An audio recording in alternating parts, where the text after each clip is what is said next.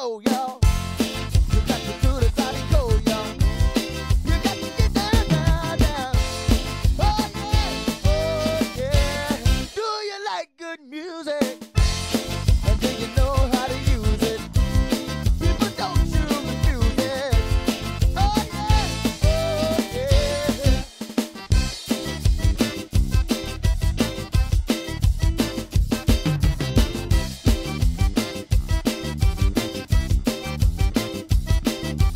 Get it, Sushi.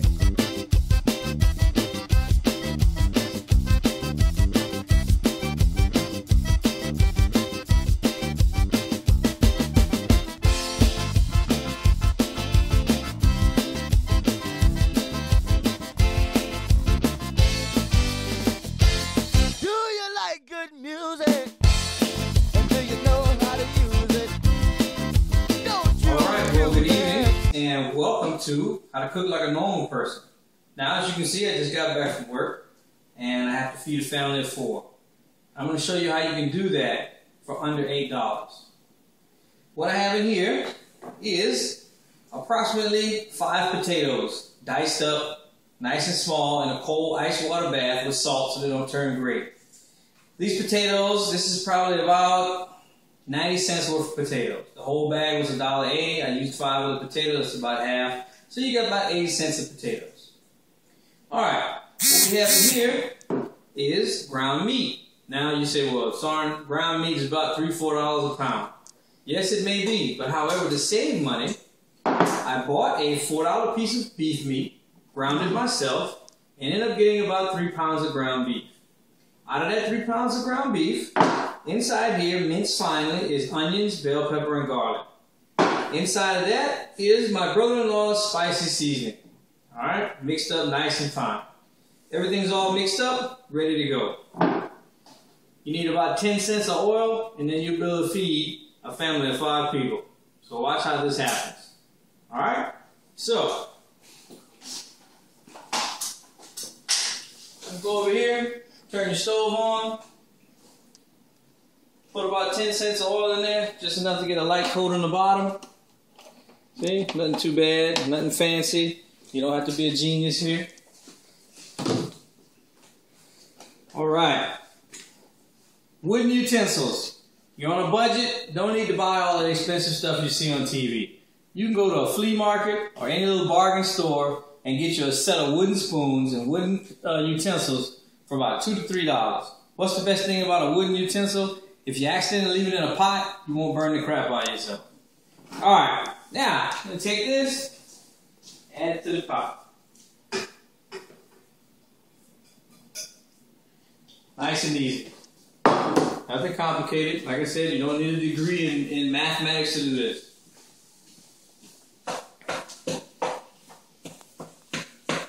Take your flat spoon and begin to cook it. Just turn a light on here. A little exhaust fan. My light doesn't work, but that's okay.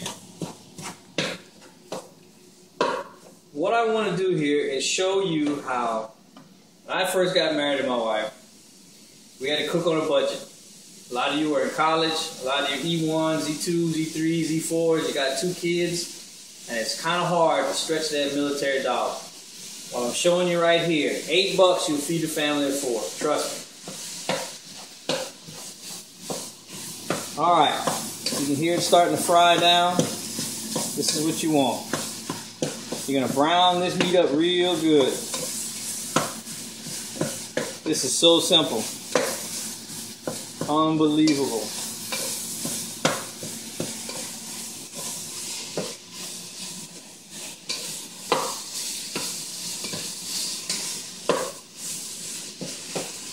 Alright, the magic is starting to happen.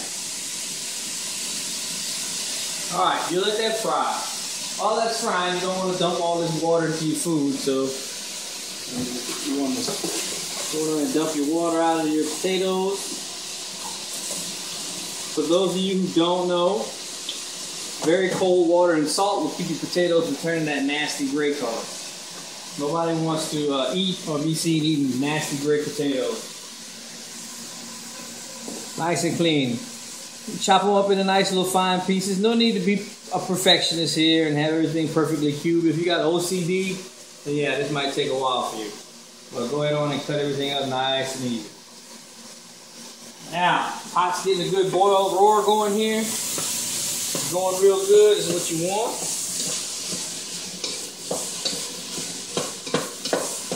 Turning everything. You don't want to just let it fry all the way down at once, because what's going to happen is you're going to end up with a big beef patty in here. You want to keep moving it so you can separate the ground meat. Now, one advantage to grinding your own meat as opposed to buying that meat that comes in a giant pink slab is that this meat will separate a lot easier because you've ground it yourself. Alright, and when you ask, well, Sandra, so where can I get a grinder or whatever? You can go to any little market or, let's see, flea markets sometimes have them, little hand grinders. If you want an electric grinder, you can probably go to your local PX or commissary and get one for about $20 to $30. I know it's a little expensive, but it'll pay for itself in the long run. But when you're paying $5 to $6 for a pound of meat, that's 80% meat and 30% or 60% fat, you're getting all that nasty beef. You grind your own, you're not losing a lot of meat, you're getting a good product, and it looks wonderful when you cook it down. Alright, you get a shot of this pot. It's only been cooking for a few minutes, and look at that. Your beef meat's already browned down. It's nice and separated. It's just the way you want it. And then here comes the final part. You're just going to take your potatoes and add them to the mixture. Now, potatoes contain their own amount of liquid, so they're going to smother themselves down.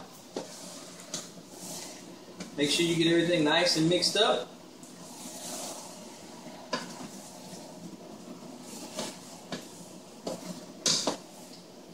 There you go. You got your beef, your potato, nice and mixed up. Now you got this cooking down real well. As I said before, potatoes have their own amount of fluid in it, but it's not going to be enough fluid to keep your food from burning.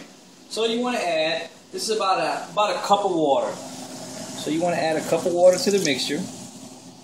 Now, one mistake a lot of people make is they want to, once they got their mixture in here, they want to grab the seasoning and then just go nuts with it. You just want to grab it and season everything up.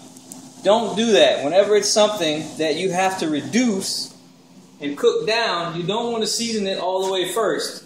Because what's going to happen, if somebody's finger got in the camera, what's going to happen is, when it's done being reduced, it's going to be extremely spicy. Or it's going to be very salty, and that's where a lot of people make the mistake. It's best to add your seasoning at the end of your meal's cooking. So we'll just sit there right there and it'll wait. As I said before, my brother-in-law's seasoning, if you go to the end of the little show here, you'll be able to see the telephone number where you can call him and order his seasoning from him directly. You can talk directly to my brother-in-law, and he'll square you away. Now, this is what it should look like right here. You got a nice little bit of moisture, everything like that. She's going good. You got your little veggie seasons in there going well, and now you're going to cover it, reduce to a medium high, and let it go for about 30 to 45 minutes. All right, thank you.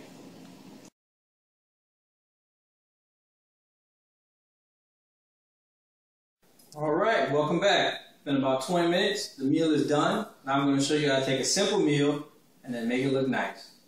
All right? Just because you're on a budget doesn't mean you have to live and look miserable. All right? Food's done here. As you can see, this is what it looks like when it's cooked all the way down. Everything's nice and reduced. And you get your nice serving. This will feed a family of 4 easily. Easily. There you go. Plenty of food left in here for 4 more people. You can clearly see that. Alright, you got your food in here. Good stuff. I said you wait till the end to season it. You add a little bit of seasoning on there. To taste, however you like it. These are some chives from the garden. I'm going to go on and chop those chives up.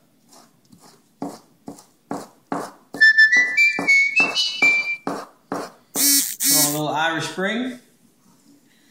Chop your chives up real good. Sprinkle your chives on top of your meal right there. Nice and easy. There you go. Hey, you're on a budget. Nothing goes good like a bottle of Lambrusco from Rio Niti. Get you a little bit to get the stress from the day. You're getting ready to feed your husband or your wife or your 3 kids or 2 kids. You've done it for under $8. You deserve a glass of wine and something nice to eat. Thank you very much for tuning in to our show, and see you maybe tomorrow or next week, and we'll do something simple again. Nice, rustic, simple, and wholesome. Thank you very much.